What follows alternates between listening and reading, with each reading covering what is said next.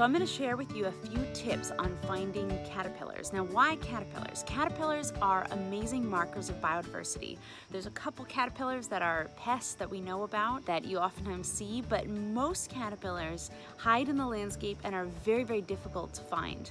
And so they're masters of disguise, they're mimics, they change colors or shapes, or sometimes their patterns help them blend into leaves.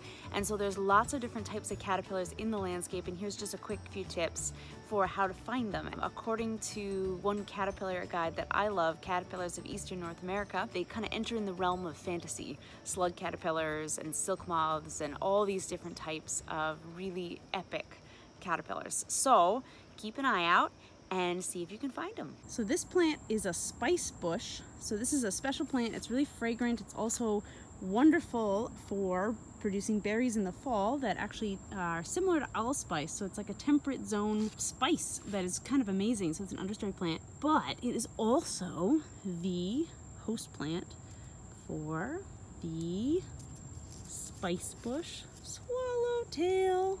And this guy is an early instar. Look how gorgeous. So they are bird dropping mimics, and then later on they become green snake-like caterpillars, and they're so fun.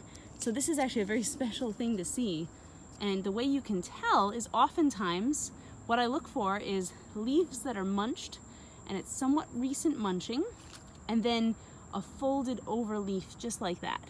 So another one that I might see, let's see, double check, and another actually that I saw that looks kind of like a folded over leaf is this one right here. And let's just check inside here too, just to see if there's anybody else in there. Sometimes you can see down the hole. Looks like that one is empty, but you never know.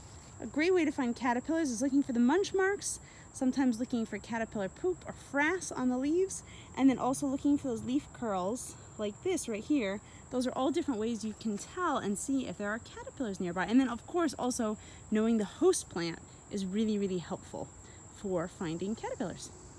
So fun! So when looking for caterpillars, something that's cluing me off that there could be somebody here is you'll notice all these chew marks. There's a couple different leaves that are chewed, and so what I'm looking for is I'm looking for fresh chew marks. So some areas have a little bit of brown where they've kind of dried out, but if you find extremely fresh ones, sometimes it's enough to clue you on that there's a caterpillar here. And so for example, also what I look for are leaf rolls, and actually if I look in here, it looks like there's somebody in there. Excellent, I think I found a caterpillar, but they usually tend to hide themselves in leaf rolls or try to mimic or somehow disguise themselves.